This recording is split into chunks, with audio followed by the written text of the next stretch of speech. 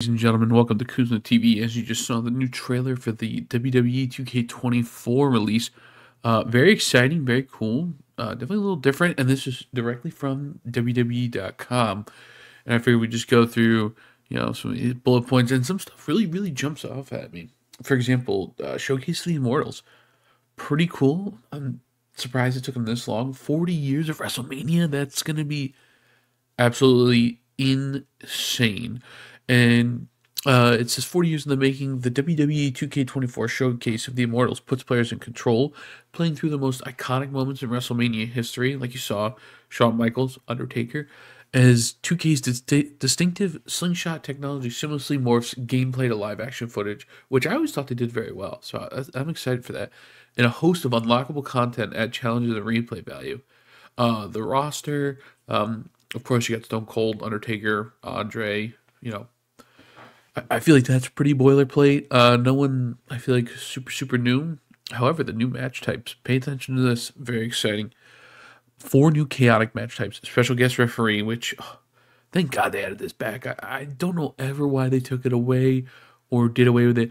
It's so much fun to have a special guest referee.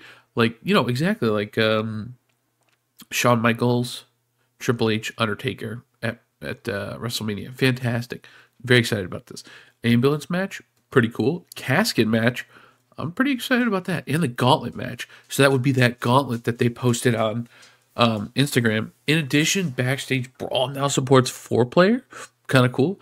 And they have new environmental, you can interact with stuff like an elevator, control room glass, and a vending machine with throwable sodas, which is kind of cool. The Royal Rumble now offers support for 8 online players, which is kind of pretty cool to have up to 8 people online in a Royal Rumble. And then, of course, War Games, Extreme Rules, all the good stuff that was there last year is coming back. Another part I'll call you out to is the gameplay upgrades. Super Finishers, interested to see what that is. The Trading Blows minigame. And one, this is kind of silly, but I really like it, is the top rope dive onto a group of opponents outside the ring. We see that all the time in WWE and AEW, but I think this will be the first time. Double title matches, finally. New paybacks and more. New weapon types, trash cans, guitars, microphones, all that stuff. I'll be interested to see how this affects kind of the modding scene. Because I remember last year for 2023, some people have got some really cool mods going, so I'll be interested to see how that plays out. And then for the My GM, this for me last year kind of fell a little flat in my opinion. But it seems like they're making improvements on it. More drama, more championships, talent scouts, superstar trading, contract management, stuff like that.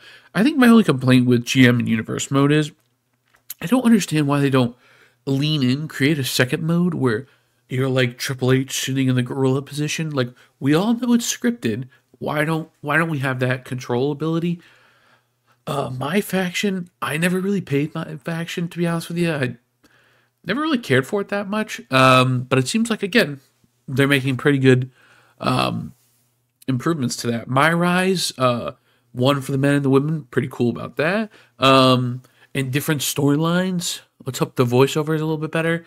Universe mode. This is kind of cool. So you're kind of, you're directing your own universe.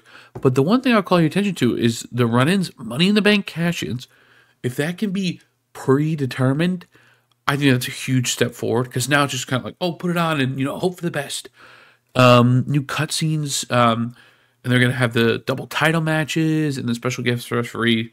So that's going to be pretty cool. And the creation suite, as always, will be absolutely fantastic. Because some of the WWE people that create for this, they do next level stuff, I'll be honest with you. Peacock, I guess. I thought they were moving away from Peacock. But there's a couple editions. Standard cross-gen digital. I'm not sure what that is. Deluxe and 40 years of WrestleMania. So you got a couple options to choose from. Honestly, I'll probably get the 40 years of WrestleMania because it seems fantastic. Holy crap, it's $120.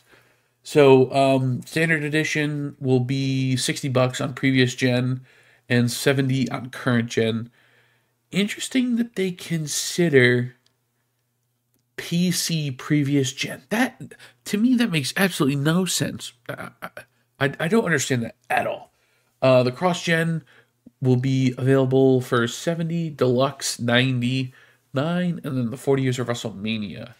But that will be on PC as well. That PC doesn't get any love, man. Any love. And this is the cover for Cody Rhodes.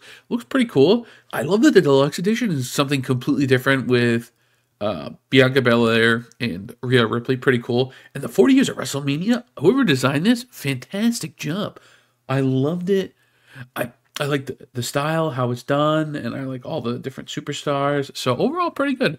I will admit this release is got me a little excited. I'll be honest with you, because 23 kind of fell a little bit flat for me, and Fight Forever has been, it's a different game, Fight Forever. So I'm excited for this. We'll see. I don't think we have a release date as of yet, but thank you for watching, and don't forget to like and subscribe.